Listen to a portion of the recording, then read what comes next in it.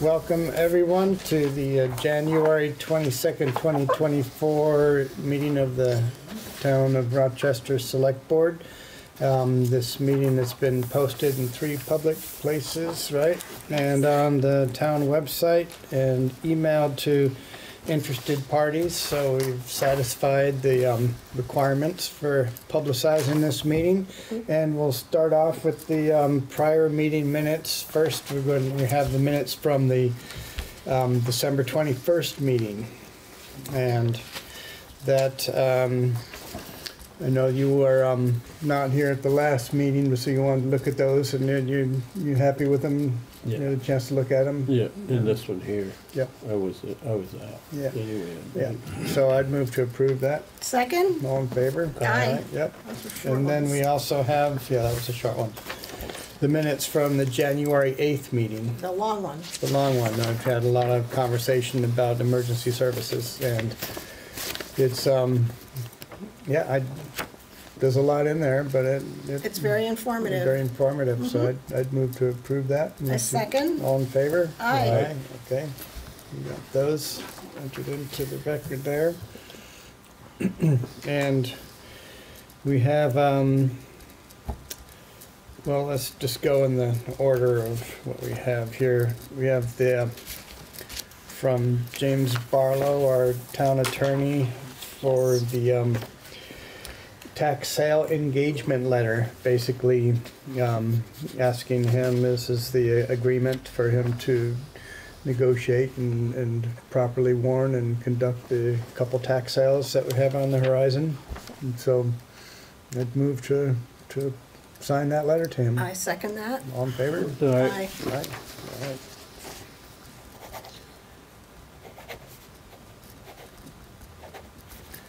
And this is 1/22/24.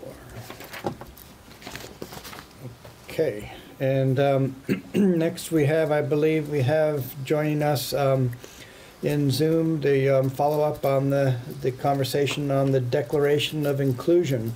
And seeing as we held on to Zoom after COVID ended, this was part of our efforts to celebrate inclusion of those that want to be in our meetings. So I believe Bob and Norman are here to speak on this. Do you want to make a little presentation, guys? Well, good evening, and thank you for having us and putting us at the top of the agenda. I'm Norman Cohen, and Bob Harnish is with me from the Declaration of Inclusion. We generally follow up some way to see after we present, what questions have arisen, either from the select board or from the public, and I'm happy to answer them and help when we can.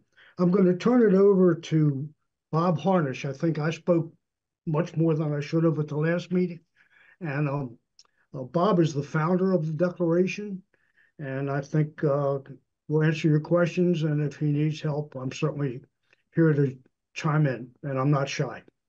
So Bob. Thank you, Norm. And Dune, it's good to see you. Yeah. Usually in the bike shop, of course. Yeah.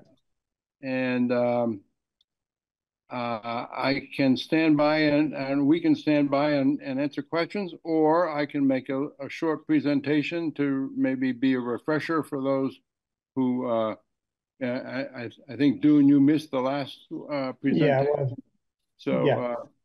I could do that as so new for you and as a refresher course maybe to the others. So I'll be quite brief. We're talking tonight about a town endorsing a simple idea that 132 towns have already adopted in this statewide initiative. 132 towns have heard our presentations at a select board meeting. Those men and women discussed the merits of the idea, the moral aspects, and the economic imperative, and voted to adopt. And so over 70% of Vermont's population lives in those towns, and we ask you to consider joining them. So we're asking towns to endorse a statement that basically says we reject discrimination, We welcome people to our town. We want residents, even those in what we would call the marginalized groups, such as people of color, perhaps, or people with disabilities, anyone who would be in what we think of as a marginalized group. And we want those residents to feel, included and safe in our communities. And we ask the town to commit to fair and equal treatment of those folks and employees, of course. So there is nothing political here. It's simply a call for respect toward everyone. So who is behind this effort? This is citizen-driven and self-funded. It's just Norm, myself, and 3 others. But we've been fortunate to have the backing of some major Vermont organizations. The Vermont League of Cities and Towns, for example, the Vermont State Chamber, which has created and hosted our website, the Vermont Council on Rural Development, the Office of Racial Equity, and the governor himself. So I'm just going to keep it real short, and in closing, just refreshing your mind again the key phrases of our suggested statement or declaration. And they are that the town rejects discrimination and encourages its inhabitants and residents to reject discrimination, to welcome people of diverse backgrounds. We want residents to feel that they truly belong and are safe in our communities, and the town commits to fair and equal treatment of everyone. So that's it in a nutshell. And so we would welcome any questions now or in a follow-up meeting.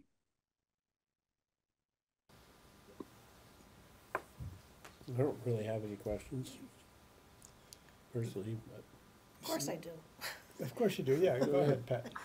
What are the advantages, and then what are the disadvantages of us joining in the inclusion?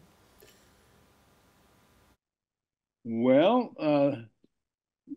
the advantages are that you add to a statewide effort. We want to be able to say to the world at large, Vermont is a welcoming state. Vermont is a state, let's face it, that needs population. We need workers. The 2020 census showed that our population growth is stagnant. We have an aging population still living here. We're losing our young people to better opportunities outside the state. And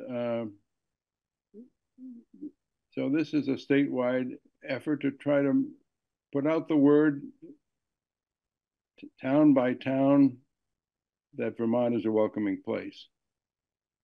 And we want people to think about that, to bring their skills here, bring their families here, and add to our life in Vermont. I mean, with a stagnant population and yet increasing costs of everything, the state is going to be hard pressed to maintain infrastructure and services. So, and towns need to grow their grand list. So we ask you to think about that aspect of it, as well as the moral aspect of just treating everybody with kindness. I'd like to add just one thing. There was a recent study, I think by the Vermont Foundation, by the group that is affiliated with the Chamber of Commerce, in which they expect 100,000 people to retire in the next 10 years. So we're going to, and if we're not keeping our students and we're not growing the population, we need the effort to replace these people, or the state's future is not going to be very bright. And it was Vermont Futures that did that study. And I think that's a very salient point. So is this, how long has this been in the works? You said the governor has signed on to it. Did he sign on to it about the same time he started offering $10,000 to anyone that would move to Vermont? Well, it was about 3 years ago, Dune, and that we first started this effort. It was shortly after that that the governor issued a proclamation endorsing the idea, and he has reissued those proclamations each year for the last 3 years. And in addition to that, he has, with a second proclamation, he has named the second week in May as Inclusion Week and in the last few years, a number of towns have created festivities around that concept during that second week of May. It had no our effort had no connection with the program with the program of offering $10,000 for people to come here. If it was a connection, it was coincidental. Yeah, I was just curious because it seemed like they were both nudging at the same topic there about encouraging people to perhaps want to move to Vermont. So there was the advantages are there, and then I guess when Pat was asking if there are any disadvantages, I guess the caution about getting entwined in something that will create more paperwork for us, included with just routine day-to-day business as we move on and through the years. There really should be no paperwork, Dune. The only thing we would suggest, I mean, we do suggest some effort at implementation, and one of those points is that you can just look over town documents to be sure that there's no implicit bias in the wording of those documents. Which really there should not be any, because legally already I think we're pretty obligated to not discriminate. So it's right. Yeah, the chances are you won't find that if you look at them. In some cases, those ordinances were drafted many years ago, and there may be some unconscious bias. Right. They may refer to he when they mean people in general, and so there's that kind of bias. But I mean, there should be no expense to the town unless a town decides to hire someone to come in and review their documents. But if the town did elect to do something that costs some money, there are grants available from the Vermont Community Foundation of up to $10,000. Do you do any lobbying? Does your organization do any lobbying? No. This is a completely volunteer organization, as Bob said. We don't even have a bank account. This is just now 5 people who really believe that this is a step forward for Vermont and a step forward for the towns, and it's necessary. So there's no lobbying, no expenses. It's just us. What you see is what you get. Mm-hmm. So the last time that we spoke, we declared that we were satisfied being under the umbrella of Vermont taking the Declaration of Inclusion, and that would be sufficient as Vermonters. So I'm not quite sure what there is to gain, since our governor has already declared what it would be for, what advantage it would be for us as a town, since I guess we're already part of your organization, being Vermonters. Well, in a sense, you are, but in a greater sense, there's value. First of all, there's value in numbers and being able to say, look, every town or 150 or 175 towns have endorsed this idea. But and I'm blanking out on my second point here, but Norm, go ahead. Well, we've heard that question a number of times, and I think it's a fair question to ask. But I think the advantage is the governor speaks at the state level, and the governor's policies and his programs and the internal stuff is at statewide, state agencies, et cetera. His proclamation, while it speaks for the state as a whole, it doesn't speak for individual towns that say, and we think there's a tremendous value for the town to make it known publicly that they are an inclusive and welcoming community. And by doing that, putting the declaration they adopt in their town report, on the website, post it in various offices, and people know it then. A lot of towns, not a lot, but a few towns have said, we're welcoming, we don't need this. And our answer has been, we're not suggesting that you're not welcoming. In fact, quite the opposite. We're suggesting that it's economically and morally helpful to adopt it and publicize that, make that public, so that when people look at your website, if they're coming here for a weekend or coming here for summer or looking to buy a place or move, they know what you are from day one, because it's a public statement. Is this the only state that is taking on this declaration of inclusion? That's an excellent question. And as far as we know, yes. We do know that one town in Maine adopted it, because that's how we got to it. The town of Franklin, way up in the northwest part of the state, was the first town to adopt it.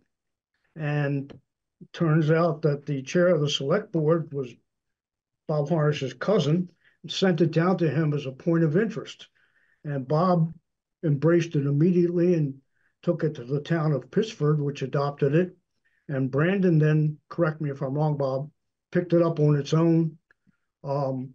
And then Bob began to think that this had some statewide potential, and he got after Al Wakefield and drew him in. And then Al mentioned it to me, and I offered to help, and it's just grown from there. So we know it came from a town in Maine, but we don't know how many other states, how many other towns out of here, out of Vermont, have it. But we do have 132, and it's actually 73.6% of the population of Vermont lives in those towns. Yep. So you've mentioned before that in many cases it's just the select board itself decided to adopt this declaration. And it seemed to me that if you're really going to make the declaration, that would be something to bring up at a town meeting. So it's actually a declaration of a larger group than just the three of us. So I don't know how many times that's come up at town meetings, or if people just do it at the select board. But that's my thought, that's something. This is not, immediately impacting the town economically. It's just a statement of philosophy, and I would think that's would be a conversation to bring up at the town meeting to spice things up a little bit. Sure. I agree with that. Yeah. I think your point is very well taken. It turns out that so far only I think, Norm, you can probably correct me, but only 4 or 5 towns have taken it to town meeting, and all of those town meetings endorsed it overwhelmingly. I do know that I think 8 towns are putting it on the ballot for this town meeting, and you can't anything that generates discussion around this concept, I think is healthy. And town meeting is a perfectly good discussion site. Yeah, so I'd be inclined to just add that to our agenda for the town meeting to present it to the public at large to, you know, have that conversation and take their view on it. Would you, as a select board, want to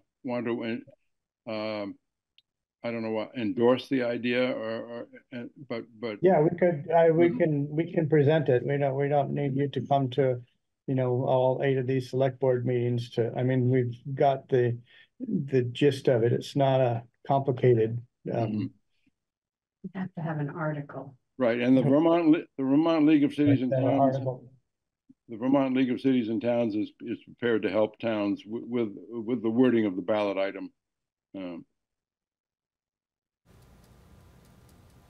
we still haven't done the warning yet for the meeting, have we? No. No, so we could slide another line on there. We've got pages of them. Yep. Close. Oh, do we We're still okay. have pages? We're okay? Uh-huh. Well, I would suggest that's Yeah. our next step. I would say so. Yep. It's better for the town to decide rather than the 3 of us. Well, and if the whole point of it is to talk Include about Make it inclusion, known. then we Inclusion. should talk about Right. inclusion Right, versus 10 people here and whoever's on Zoom. Yeah. right. All right. Mhm. Well, we'll do that. Wonderful. Thank you very much for hearing us again, and good to see you, Dune. Yep. I don't see you, but you're talking at me through the owl here, so I can hear you. I remember what you look like. No problem. All right. Thank you very much. Thank you, gentlemen. Thank you, and guys. ladies. Yep. All right. Okay. Next on the this one does apply economically to the town. This is an adjustment of the town of Rochester permit fee schedule, which after I don't know how many years of not raising it, we decided to move up the costs of some things, not drastically, but this is went over it in the Budget and Finance Committee meeting, and it's still not exorbitant, but I'd move to approve the new fees. I second that. Yep, all in favor? Aye. Aye, okay.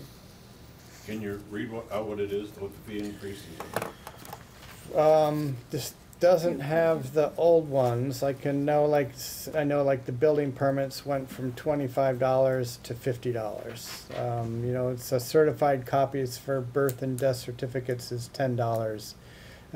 Copies, black and white copies now 25 cents up from what?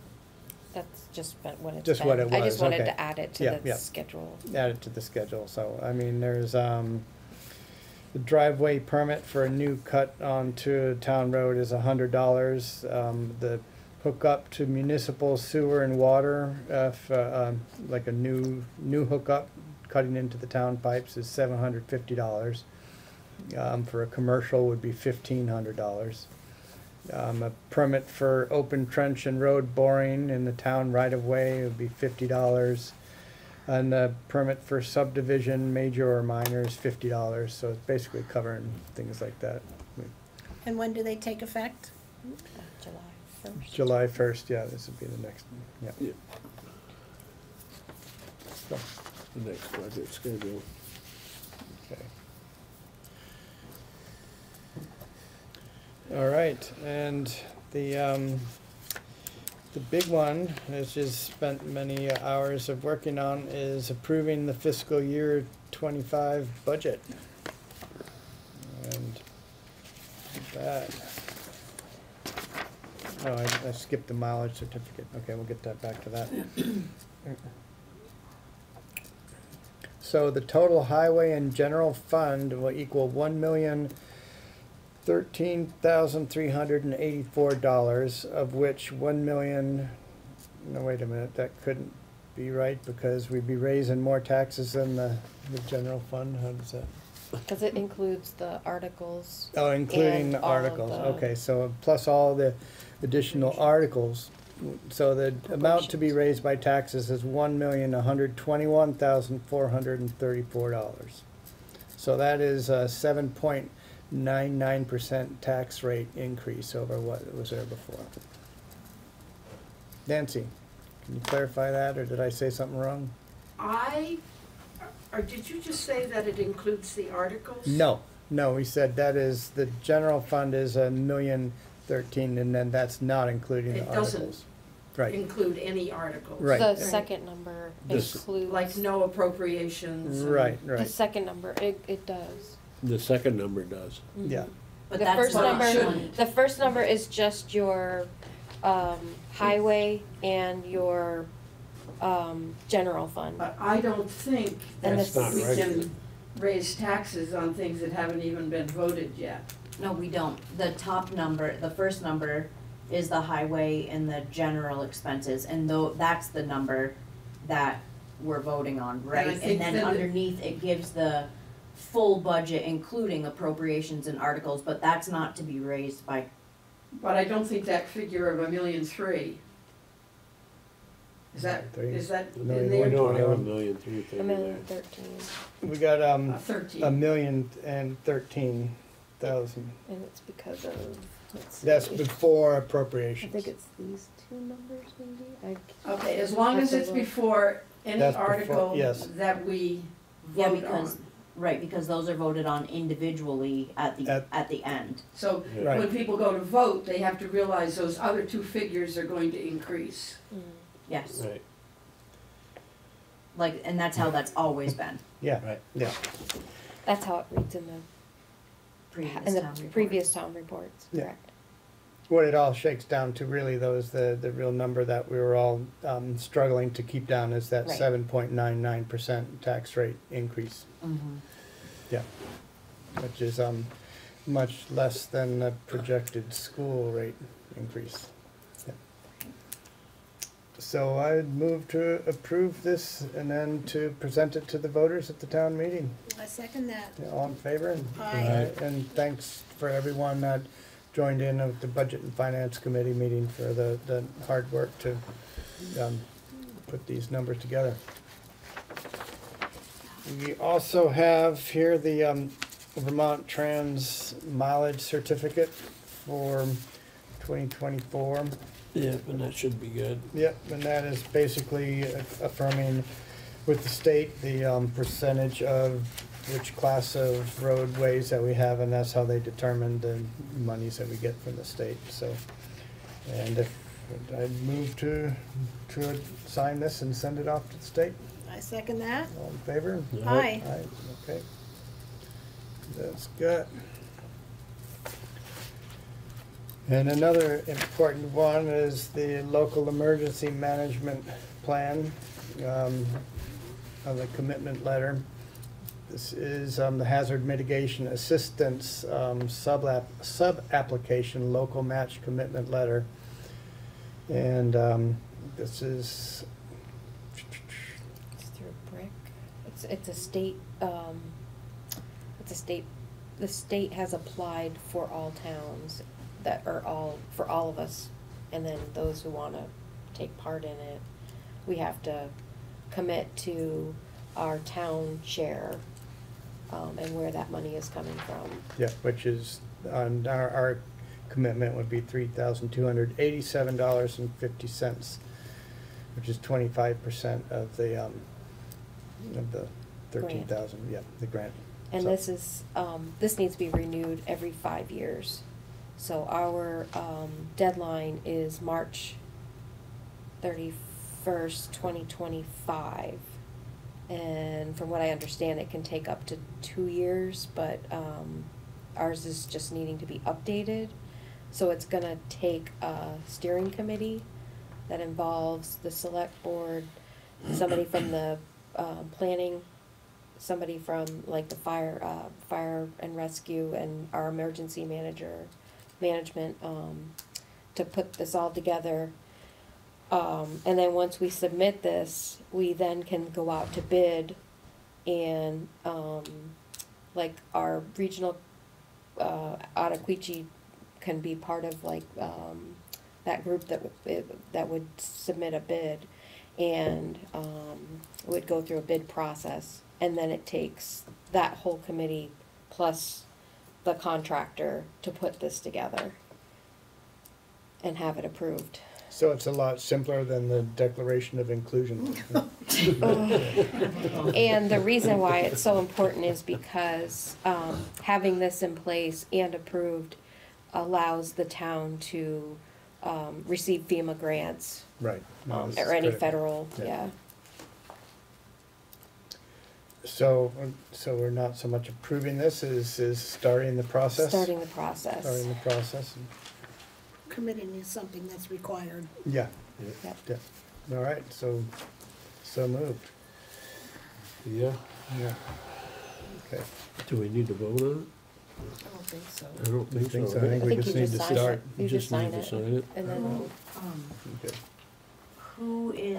Whose shoulders is it on to create the steering committee? I Like, think how it's does the that go? Is emergency, it- like, I've kind of, I looked at, Joan's folder, Mhm. and, it basically would be like the emergency manager would be part of that, because it's really their Right. part of it, but like, we're all ready to help in any Yeah. way, so Kristen Basically and all I. of us, yeah. Yep.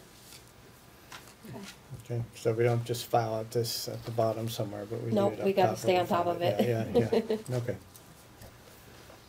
All right, the December treasurer's report. And that's, we keep spending money, and, next Yep. batch of taxes is due in, what, 3 Couple weeks? weeks. Yeah, Yeah, 3 3 weeks, weeks. so, I'd move to approve this report. I second. All in favor? Aye.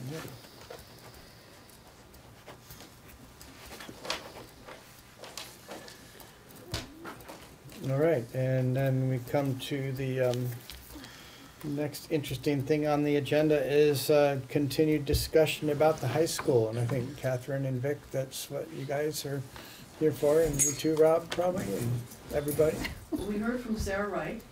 Yep, We haven't gotten the actual report yet, but the good news is that the end of the phase 2 is completed, and there was nothing found that raised the standard to any kind of regulatory action. So basically, high school looks good.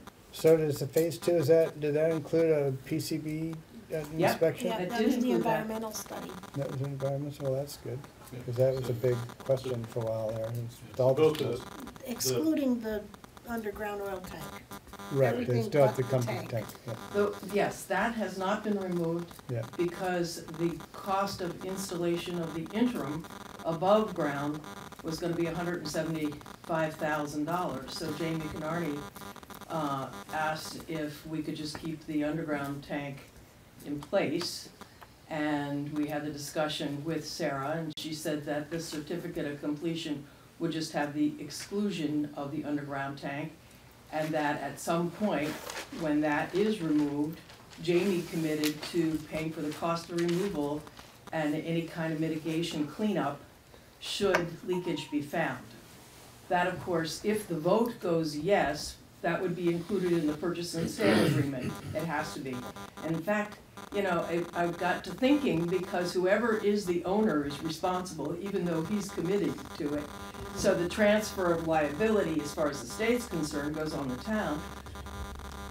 And superintendents can come and go, so I thought maybe it would be a good idea for you to meet with Jamie and just get that in writing, so that that commitment that was made through him can be honored at such time, should the town acquire the building. I spoke with him today, but if you want to have something like that in writing. I just think it's a good idea, because it's been discussed and rediscussed, but, you Yeah. know. So that was the major question around proceeding with the vote, was whether or not the buildings and grounds were in acceptable condition from an environmental standpoint. So the floodway has been cleared with the change of the property designation. The flood plain has been cleared with the addition of the flood doors, which have been installed at the school's expense, the assessment of the interior for contamination has been resolved, and now the exterior has been resolved. So all the environmental stuff, with the exception of the fuel tank, which is that we were just talking about, says that this building, which was a liability from an environmental standpoint, or at least an unknown, is now a developable asset. Still can't be developed for housing, unfortunately, but is available to be developed for other purposes, the kinds of things we've been talking about. So that's a big deal to have, gone through all of that, and we're reporting it. But you should also get the full report if you haven't gotten it already, so. So this brings then to the issue of just getting closer to the time for the vote, for the town to vote on whether or not to purchase the building? You guys are the ones who are deciding on the date of the vote. Have you scheduled or planned or done work on the informational meetings? Just beginning to do that. Yeah, we've got a draft slide deck. Well, you saw one earlier version of it. And some folks who are very interested in seeing this happen and want to have an informational program, a campaign, pulling together information to address what this project is about. And we're providing facts and information, and they're the front people for telling the story. So, as you know, I've always had a concern that there's a difference between information and promotion. And I know we've had this conversation 100 times. So I hope that in the planning of the information package, the presentation, that there's a way to make the bad news in there with the good news. Yes. With respect, the last town meeting report, you guys had 4 pages of information and 1 sentence about how it was going to be paid for. So just in an informational sense, I felt that the position of those who are worried about money, and to me it's always been a money issue, didn't get a full upfront feeling of what's the good news and what's the bad news. And I think it's extremely important. The responsibility from my point of view is informing people of the whole story. Not convincing them would be really great. The convincing them that it's really great is like a different job. So, and I love you both, and I've said this before, but when you go to put these information packages together, please put the money up front. You were at that November 2nd slide presentation in the library, correct? So, did you think that we had that kind of information in the slide deck? It was certainly there, but it didn't have the kind of foreground weight that I feel it should have. Now, bear in mind, this is just my opinion. But I think it's so big, $3 million, $100,000 a year forever. I mean, it's a very, very big financial commitment, even discussion. And I just feel that really needs to be up front, the weight of it, what it means, and the questions it raises, and all this kind of stuff. And that tends to be set aside for just a kind of an upbeat promotional tone. Not really. In my opinion, because I mean the whole Sanders earmark is for the upgrade of the building. So whenever we've talked about that, I mean we've all listed everything that's included in the upgrade, and the feasibility study is the same figure that we're using because that's the figure that we have, and that included the 35% inflationary on top of The original cost. What base costs were. So, I mean, I think the thing that can't be certain is, who the tenants are absolutely going to be at this point. I mean, we have a lot of interested people, but we still have to get commitments, tenant commitments, and we're passing out the information of what the space would be rented at, and so, I mean, those are just figures, and they're in there. Let's just say that you and I have a different view of the tone. And I respect you and God love you. But I would say that you and I have a different view of the tone I'm talking about. And I'm just talking about hard facts, the difference between hard facts and a kind of, and I understand you love it, and I understand you've given all this time to it, and that you're a true believer and everything else, but the responsibility to the public is to let everybody know what the cost risk is, in addition to what the benefits are. Absolutely, and I'm only one vote, you know, I mean. Me too. Select Board has decided that it's gonna be a town vote, and it's gonna be a town vote. So, But I'm really just talking about the information, John, that's all. I don't need to beat it to death. I said this before, and I'll just say it again, you know, with fondness and respect to both of you. I have a question. The last time we had a discussion, there was still the up in the air issue about the Bernie Sanders money, the quote unquote Bernie Sanders money, and that there was no expectation of a decision anytime soon, or we just didn't know. the project passed through Senate appropriations, so the Senate is approved. Last year. But if you're keeping track of what's going on in DC, I mean, Okay, well, they're just going month to month just to fund the government. So no money is guaranteed till Congress passes the bill. Are you prepared to go to a town vote without the knowledge of whether or not that money is available? Well, the Select Board has said all along that once you get the results of the environmental study, that you'll take it to a vote. Obviously, we may not know for a long time about the earmark. We are looking into other funding sources as we speak, and we're preparing ourselves for an implementation grant. And we were told by Nathan Cleveland at ACCD that we were one of the strongest projects in the state. And we recently learned from Kirk White that we're number 9 on the Green Mountain Economic Development Corps' top 10 projects. So people are looking at us and they're saying we look good, and you know, we want the Sanders money, So but we that's can't what- rely on only the Sanders money. And then once they pass the bill, will it be 2.3 million? So you're comfortable going to a vote without any solid money going forward? Let me just express my position, okay?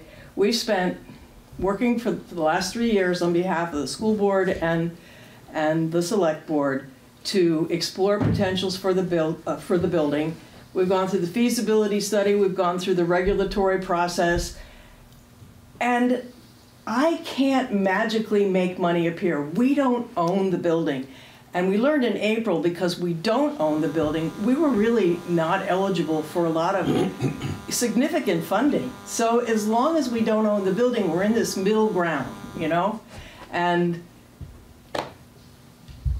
at some point, we have to have a vote. And that is not my job to determine when. That's the 3 of you to just decide that. So there's people who express opinions similar to Rob, with caution and concern about taking on such a project in terms of town ownership.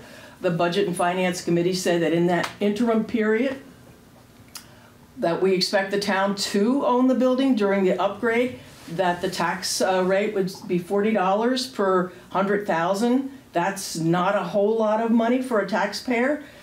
That's what, you were at that meeting? 60. Well, you're quoting 40 at the meeting the other night. 60 less what's already being paid currently. Oh, from the school, right, because we're already paying a portion of that in our school taxes, that's what you mean, right? But then we wouldn't be paying the school taxes because it would just transfer over to the town. So it's 60 No. per 100,000, or it's 40? 60 minus 20 is 40. 60. Yes. So the Explain townspeople are that. already paying 20. Just explain it. Explain it why you're saying that. I'd be impressed to see our town, the school taxes go down when that building is sold. But, I mean, theoretically, they would. But I think that's not a big part of the school budget. It's not. That's the whole point. Yeah.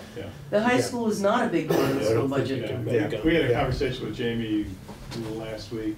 He estimated that the operating cost of the building is about $60,000, of which 20 or so is paid by Rochester, 20 by Stockbridge in round numbers.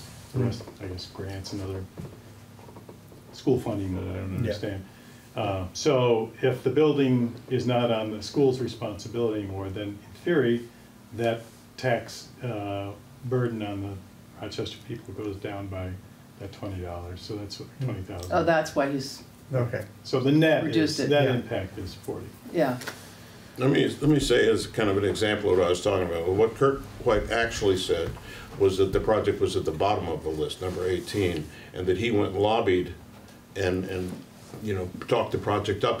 Did his job, and it came up. But there Well, it had to do with urban basis. There were concerns about the project, And those concerns were that there wasn't any business buy-in. Well, all I'm saying is that the whole story of the Kirk White involvement is the isn't that larger what he story. said? I'm just saying that the whole story. I'm just saying the whole story of the Kirk White. It's a little bit like saying that or acting like the Bernie Sanders is in the bag when it's not. Wait a second. Now, is Kirk White? He didn't talk to me, but I have talked with Erica Hoffman-Keiss, and she asked us to submit a regional projects form, which we did, to be included in that top 10 projects. And from what I understand from Sarah, and also from what was in the paper, that the argument that Kurt presented to the board was that they've got to focus more on rural development instead of just be exclusively in urban. And the problem with our project is there wasn't any significant business buy-in. Well, I understood it, and we don't need to take everybody's time. Well, you were there. But I understood that as the kind of the level of professional involvement, maybe business involvement is a way to say this. But all I'm saying, I'm just talking about information here, is if you're going to talk about the Kirk White thing as a plus, you got to tell the whole Kirk White story. I wasn't there. That's all. I wasn't there. Well, but I'm just making a point about information. I'm not condemning you. Did he say we were number 9? He said you were at the bottom of the list and went to number 9. So we're number 9, correct? Yeah, except number 8 is the point. You don't get into the thing until number 8. You don't start getting money until number 8. So you were basically, you went from not getting. Well, I didn't know that. That's information right there. But I'm not. Your point's well taken. Yeah. I get it. Yeah. So, you guys have done an awful lot of work on behalf of the town as a committee to keep this moving, and really appreciate that. And you're probably anxious to have this come to a vote so we can see what's... Well, we're at the stage now where we're developing the 501c3, the Valley Hub Incorporated. Right. So we're developing the board of directors. We're ready to file for the 501c3. I mean, things are moving along, and it's been a lot of work and a lot of energy. At some point, there's got to be a decision. So in answer to Pat's question, how do I personally feel? At this point, I feel as though it would be good for us to really know. It would be good for the select board. You know, I know that you all have your particular frame of mind towards the project, but it would be good to have the select board more involved with the process at this point. Because if the vote is yes, it can't be a surprise to you. There's got to be whatever the next step is, you know? So the 501 is not formed yet? It is. The nonprofit is formed. It's Valley Hub Inc. is a Vermont not-for-profit. We're in the process of building a board. We are working with an attorney, and then we'll file for the 501c3 tax exemption. Okay, but the state is aware of the Valley Hub? Correct. Okay. I'm the incorporator. Cool. Well, that's good. So, we can discuss it when we can go into executive session, discuss it further, or we can discuss it openly. I don't know what Discussion we need to have. in executive session. There's nothing. Then we just have to come out of executive session and share what we talked about anyway. So why don't we just, I don't get it. It's the one question I had is, since we've just finished the budget, which we just kind of really scrubbed down to get under a 10% increase in the tax rate this year, then to turn around and if we vote to buy it, at what point do we take possession? Because that would throw our budget to the wind if that means that we're assuming the responsibility for that building in this fiscal year. Can we make a commitment to buy it and then have that figured into the next budget? Or as I know what that's, I guess my question is what would be the time frame for when that would one, we'd make a vote whether the town agrees, yes or no, we should buy it, but then two, when would that happen? Because that would really. So you're asking me? No, I'm just throwing that out there. We're just saying, there's no money in the budget that we are going to adopt, or we're gonna try to adopt in March, that has any money towards the school. And that's what we're saying. Yeah. So if the town votes to purchase the building in March, or May, I mean. April, or whenever the school vote is, because we have to do it through Australian ballot, then we're gonna be looking at another year before we even address the money issue. Because we're not putting money into it this year on our budget, because we're at a 8% increase now, and we whittled that down from, well, it was a lot, and we worked it down to get where we are. We scrubbed the heck out of it, and so there's no money in this budget that we're going to adopt in March, which is for 24, 25, that will support the school. Right. So our concept of the vote is it's a two-part question. One part is to acquire or not acquire the building, and the other part is a special temporary tax rate to support the building. In other words, if you're voting yes for the building, you're voting to impose a property tax to support the building, which is going to need, if it's $60,000 a year. Right. And for some people that's going to be a non-starter, and for other people it's okay. So that's the nature of a vote, one way or the other. So it's not intended to open the current budget back up, but to add an additional one on top. And if people are feeling too stretched, this is too much, they'll vote so.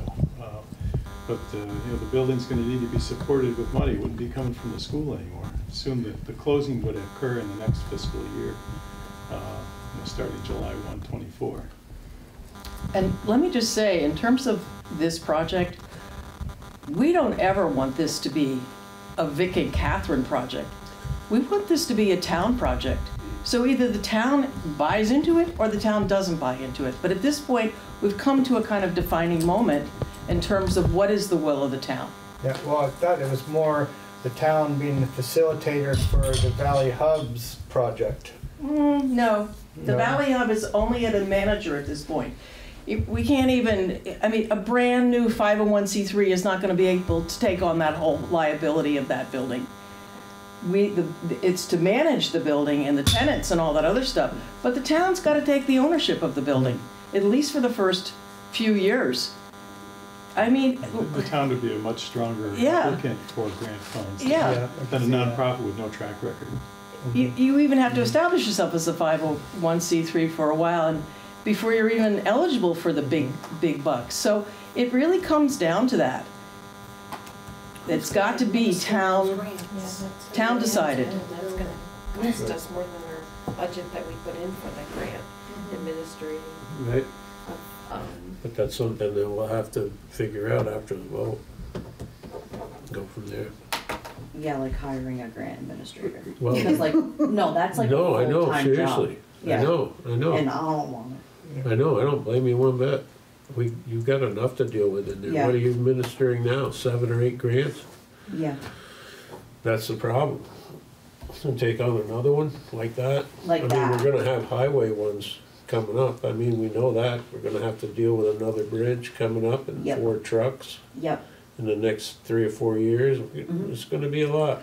I think that it's possible to negotiate with the school. If the town votes to acquire, there can be, in the process of negotiation, when the actual full transfer goes on, when the purchase and sale. This whole thing has taken steps, and we have been working very much in partnership with RSUD. And as Vic just said, they paid for the whole floodplain mitigation. Yeah. And we're hoping that the school will continue to use the building once certain decisions are made. And we just got a $10,000 extension of our planning grant to do architectural work. So, and we got waived for the historical part of NEPA. Back to Patty's question to Catherine about, would we want to go ahead with the vote on April 30th, not knowing or even getting a negative response on the Sanders grant? That's a risk. That's a real risk. And I'm not sure everybody is in agreement with, and in a group we're working with. The whole project's a big risk. Yeah. And it really is, and the town is gonna be tough to hold that, because our grand list is stagnant, we don't have developable properties. So you aren't gonna increase your taxpayers, you're only gonna increase the amount of money you gotta raise by taxes. So it's gonna be a tough call, and I said it from the start, I don't see how we can afford to do it. But, you know, it's gotta go through the vote, and I certainly feel that that's the proper way, whatever the town decides to do is what they decide to do. And I think presenting the facts, like Rob says, you have to present all the facts, and you can't just... I don't think we're hiding facts. I'm not saying you are, Catherine, I'm just saying you gotta present this as what it's gonna do to your pocketbook, because if you don't, you're just being foolish. And that's the way I look at it, and I've said that from the beginning, and I'll keep saying it, because I don't see any way out of it. I really don't. Well, there's But some that's people my who have opinion, so really looked into the that's all, facts. and I have one vote too. Yeah. So that's it. You just look into the facts. The facts have been continually put out there, and Right. we'll continue to do that. I mean, we're trying to figure out how to make them accessible so that people don't have too much to read before they can really access the information, trying to, you know, edit it down to the core points. I mean, the facts are both ways. There's the facts of what the risks in terms of costs are, but there's also the facts about the risk for actually not owning the building, and there's the other side of it. There's risks on both sides. Yeah. Demolition ain't cheap either. There's risks on No. both sides. No, it isn't. Nothing's cheap on that. It's not gonna be easy either way. No question about that. So, is this gonna be a separate vote, separate than the school vote, or April what? 30th is the date that has been chosen for the vote. It's April 30th. after town meeting, before school budget meeting. Mhm. The school budget will be out by then, so everybody will have their school books by that time. The actual vote though is on the, because it's Australian ballot. Mhm. So this will be Australian ballot also. Yep. So that'll be on the day of the school vote. No, No. prior to Yeah, the we're school gonna do it vote. that way. We're gonna have a it'll be vote 1 separate. week before. Yep, Just Okay. Rochester only. all right. Sounds like the plan. When is the school vote? The following week, following Tuesday. 30th is what day is it? The Thursday? school. Thursday is 30th is a Tuesday. Tuesday, okay. And That's 1 then week we prior go to vote on May 6th. For the school. For the school. Yep. Or, sorry, May 7th would be a Tuesday. The school superintendent Yeah, May 7th is would be a Tuesday. asking for a vote and willing to take ownership of the building if the vote is no. He is prepared to deal with it one way or another. Mhm. So, he's not looking for a vote to purposely try to make the building leave his budget. He just wants to know if it's in his budget or not in his budget. He's asking for a vote to determine, so. Jamie, is this Jamie you're talking about? Yes, so that it's not just hanging in limbo in his Right. budget, in and out of his Yeah, budget. yeah. Yep. We get He's that. looking for closure, And so are we. and he's very much aware that he could retain the ownership of the building. Mhm. Right. What does that give them enough time if it's a week ahead of their vote to I do think the they're final keeping vote? it, I think they're keeping it in their budget. I would say they probably got it in their budget It's now. very easy to just bury it. So when in would the informational meetings be? prior to that April. Prior to 30th. Yeah. April? Yeah, Yeah, 30th. so February, March, April. I would think as well as an informational meeting, there should be something mailed out to all the taxpayers to. Well, we did a about the big vote, mailing in yeah. October, and we'll Yeah. do it again. We're Yeah. updating the the fact card, Yeah. because we have things that are known to us now. Mhm. So, and we sent that to every single Rochester resident, whether they were a voter or not. So, Yep, no, I think There'll that'd be be, some heavy discussion at town meeting, I'm sure. yeah.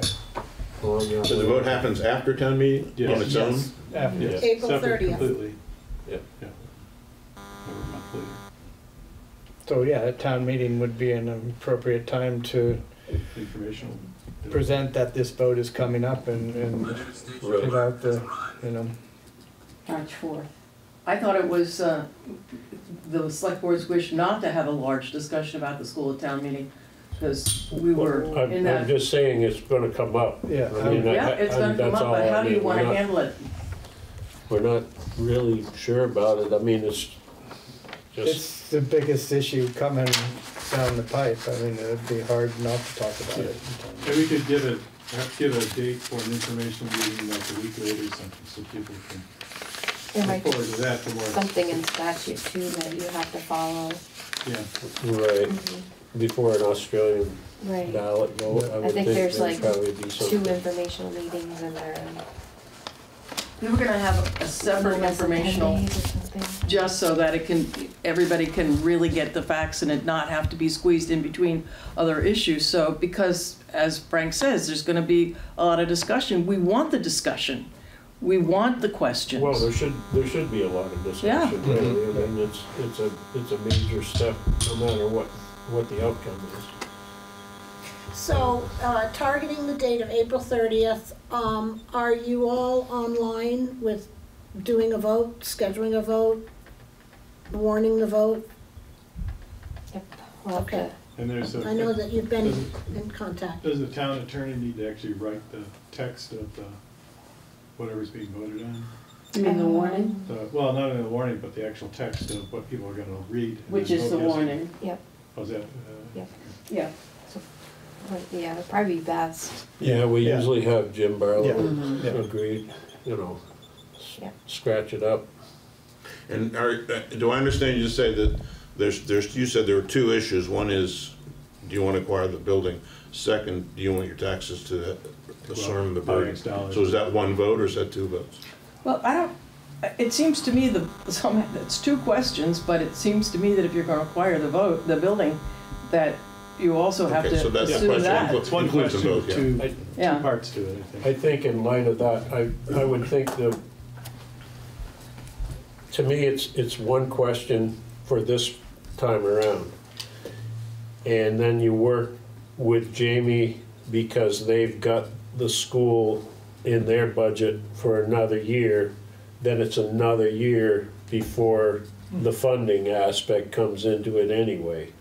So you've got, if they say yes to the building, then you've got the following budget year to put it in there, and you'd have a better idea what your costs are gonna be anyway. You. What's that? You. Yeah, You're the you. yeah, I know. I know who the you is. And then so you have a better understanding of what your costs are gonna be at that point. That's a good So, point. so the money's not gonna be a issue this coming budget cycle. It will be the following budget Right, it cycle. should be talked about though, because Yes, that's part of yes, the, it's a absolutely. big We part want of the people to know up front what's the Yeah. cost burden, whether it's this year or next year. Right, You know, if they're signed off on, get a building, happy, but you gotta pay for it. $1. right, Yeah, $1. right. Exactly. And the building is functional, the building can be used. You know, you can start doing things with it, you can Yeah. start earning some money with it, you know. Right now, it's just been sitting there, not earning any money at all. Not even being functional, except for the auditorium. So in the warning, I mean, if we follow that, and if Jamie's agreeable to keeping the money in the budget, if it's already in the budget for next year, then I think the warning would have to say to acquire the building and be responsible for the operating expense estimated at $60,000 or whatever it is. So people know up front, this is coming, maybe not immediately, but down the road. Yeah, Right. and I think working with Jamie is a good idea. Oh, yeah. Okay. think we've got that one down. All right. Not too early to start on the warning. April 30th. Okay. Right? We have to check for the timeline on that, if it's gotta be warned within 30 days, or what is Forty, the, 30, is it 30? yeah. No more And than the 45. informational, It's a town meeting. right, and the informational meetings should be They 2 can weeks be- prior, up to 2 weeks prior, No, or a they can week be a prior? week prior. Yeah. Just like with your town meeting. Right, that's what I was getting at, the numbers. It'll be more of like getting the warning. But you have to Right. meet all those other Meeting the paper. postings. Yeah. Right. Deadlines and stuff. Yes, exactly. Okay.